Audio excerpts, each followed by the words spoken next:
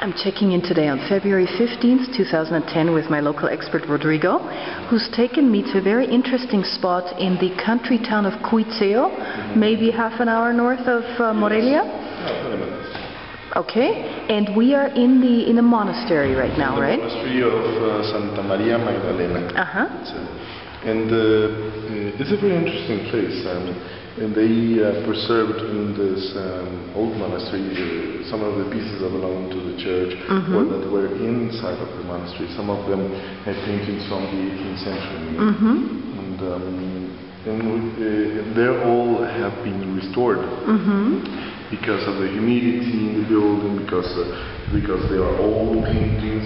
Sure. They were very damaged. Yeah. So, yeah, they're in pretty good shape, but all very dark. I guess that was the art at that time. Yes, it was pretty dark. Very dark.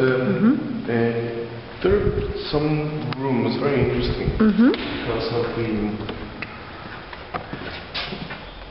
the decoration inside. For example, this is a 19th century decoration room. Exactly what was used for we don't know. Probably was some kind of a lobby or some kind of interesting floor also. Yeah, it's clay, like brick. And these would basically be the original wall decoration, more or less? Yeah, this is 19th century. This is 19th century decoration, and we can tell because the whole ceiling is it's fabric. Fabric. The whole ceiling is fabric. Interesting, and here we have... Not this one, because this is the 18th century decoration. These are the vaults. Yeah. Vaults with the crucifixions. And not very well restored at this stage. No, this image still needs some restoration work. No, they try to keep it as... keep it as original as possible. Yeah. I'll give you a view through here. Always curious. Lovely patio outside.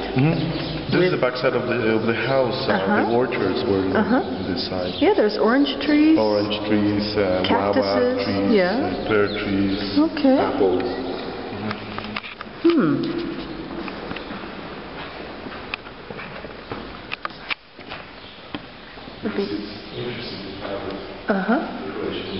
Fabric. So that's fabric on the ceiling.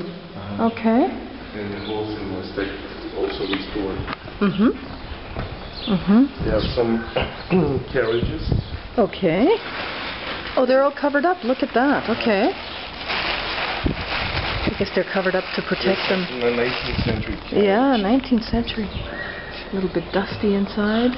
That's old. Oh yeah, exactly. Yeah, here's some wheels of a carriage as well. Does it work? Or is it locked? I open it. It looks like it's locked. We probably shouldn't pull on it too strongly. Okay, so that's the backside of the monastery. This must be a well. No, it's used to save rainwater. Oh, I see, like a cistern. Okay. And these are lemons? Are they lemons on the tree? Those are limes. Limes, okay. You know, and your limes are our limones. And our limas are your lemons. Okay. Yeah. There we go. Raining. Is it starting to rain now? Yeah, it feels like it.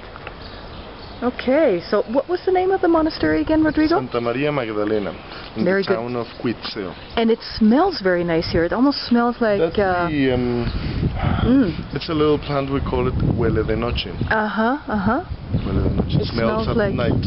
Oh, it smells really beautiful. It's like jasmine, very similar to jasmine. It could be also the azahar flowers. And these are oranges here. Yeah. Could be this here?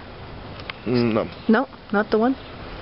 No, it smells very good. I think they smell when they bloom. There we go.